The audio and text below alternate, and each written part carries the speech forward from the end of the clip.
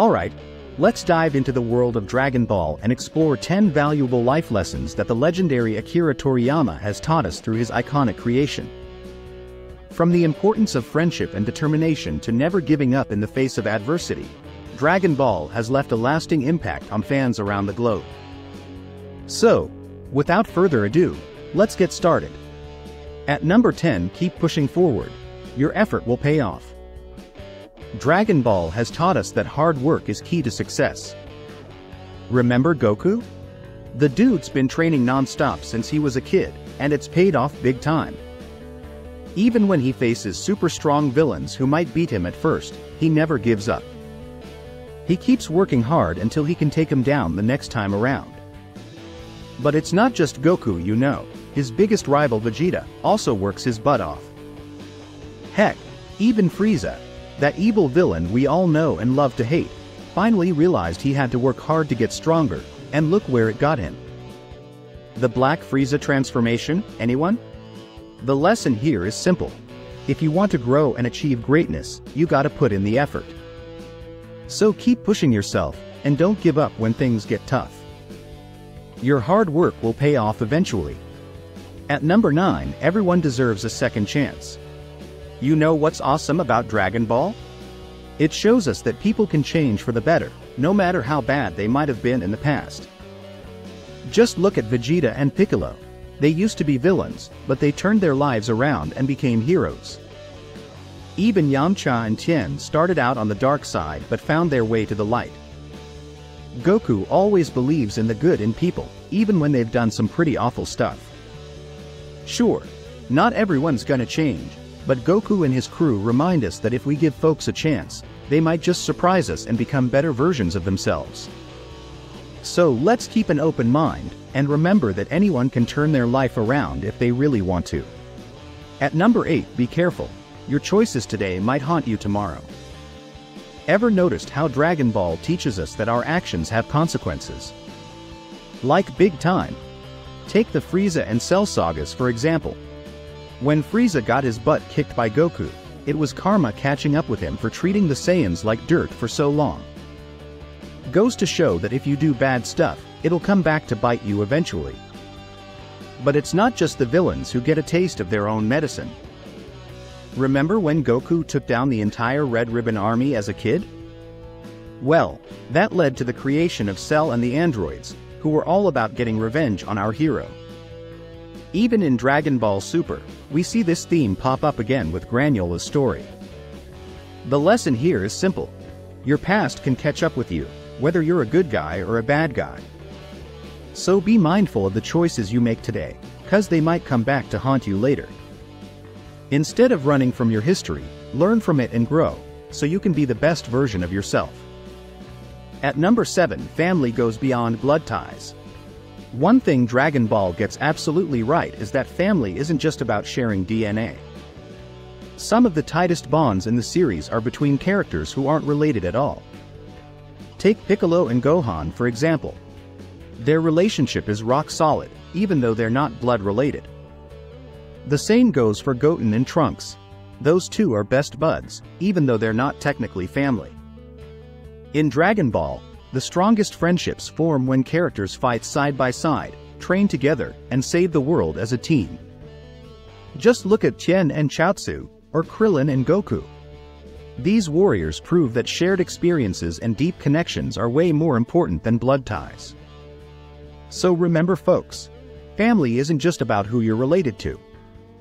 It's about the people who stand by you through thick and thin, the ones who push you to be your best, and the friendships that feel like home. At number 6, even the toughest warriors have a soft spot. In Dragon Ball, we see some of the most powerful and badass fighters in the universe. But guess what? Even these tough guys have a soft side when it comes to their loved ones. Take Vegeta for example. He's all grr, I'm a tough Saiyan warrior. But when someone messes with Bulma, watch out. He'll go full on protective mode. Same goes for Piccolo. He acts like he's too cool for emotions, but he'll risk everything to keep Gohan safe. These guys might be merciless in battle, but they show a whole different side when they're with their loved ones. That's what makes them true heroes. They're not just all brawn and no heart. They care deeply, and that's what makes us root for them. So remember, even the mightiest warriors can be gentle and caring. It's a reminder that strength and vulnerability can coexist, and that's something we can all learn from. At number 5, stand up for what's right, even if it's not easy. We all know Gohan hates fighting, right? From his very first appearance, it's clear he's not a fan of confrontation. Even though he's got mad potential as a fighter, he holds back until things get really bad. This habit ends up causing a lot of problems for him and those around him. But then comes the Cell Saga, where the whole world is counting on Gohan. It's in this intense moment that he learns an important lesson. Sometimes, you've got to fight for what you believe in. Android 16's plea for him to protect the world hits home for Gohan. Even though he barely knew 16, the passion and determination to save the world moved him. This moment reminds us that there are some things worth fighting for, even if it's hard or scary. Sometimes, standing up for what's right means stepping out of your comfort zone and facing challenges head-on. Just like Gohan, we can find the courage to defend what matters most, no matter the cost. At number 4, a friendly rivalry can push you to new heights. You know what's cool about Goku? He's always up for a good challenge, and his rivalries have played a massive role in making him the powerful fighter we know and love. Sure, his rivalry with Vegeta is legendary, but did you know that even his closest bud Krillin started out as his rival? Same goes for Tien. Rivalries keep pushing Goku to grow and become an even better fighter. And this trend continues even in Dragon Ball Super's latest arcs. I mean, just look at Frieza. Dude unlocked his insane Black Frieza form just to prove he's stronger than Goku and Vegeta. Now that's some serious dedication. While having a rival might sometimes lead to trouble, Goku thrives on the competition. He sees it as a way to grow and improve, both as a fighter and as a person. So, having a friendly rivalry in your life can be a great motivator. Just remember to keep it healthy and supportive, like Goku does. At number 3, heart over heritage. Embrace your identity to lift others up. So, you know how Goku grew up on Earth like a regular human, even though he's actually part of the crazy powerful alien race. They were all about conquering and destroying, but Goku's grandpa Gohan raised him to be a kind and helpful dude. This just goes to show that our background or race doesn't define who we are. It's what's in our hearts that counts.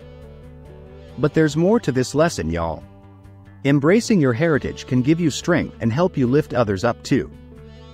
Remember the Frieza saga, when Frieza saw Saiyans as lesser beings? Goku was like, nope, not having it. He accepted his Saiyan roots and became a Super Saiyan, a total game changer.